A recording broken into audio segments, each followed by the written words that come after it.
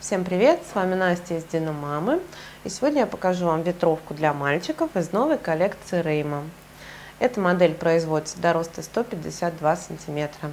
Давайте смотреть подробнее, что в ней есть интересного. Капюшон по бокам стянут резинкой.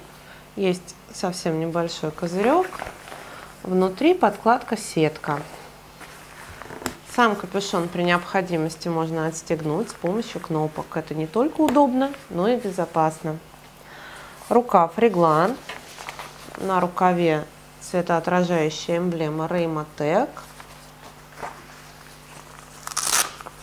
Манжеты на липучках. Можно отрегулировать так, как вам будет удобно.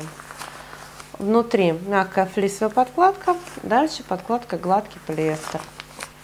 Два врезных кармана на молнии. Такие. И здесь можно увидеть, что задний край куртки немного длиннее, чем передний. Язычок молнии со светоотражателем. Молния крупная, удобная.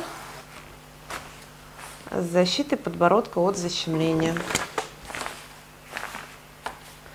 Мягкая подкладка на внутренней части воротника. Дальше в теле куртки подкладка сетка, а в рукавах гладкий полиэстер. Также здесь есть петелька, этикетка, где можно написать имя ребенка. И нижний край куртки утягивается с помощью эластичного шнура с фиксатором. Чтобы шнурок при этом не мешался, здесь предусмотрен такой кармашек. Теперь сзади. Здесь также можно увидеть, что капюшон отстегивается. Рукав реглан. В нижней части куртки светоотражающая эмблема Reima. И вот тут можно увидеть, что куртку я слегка утянула.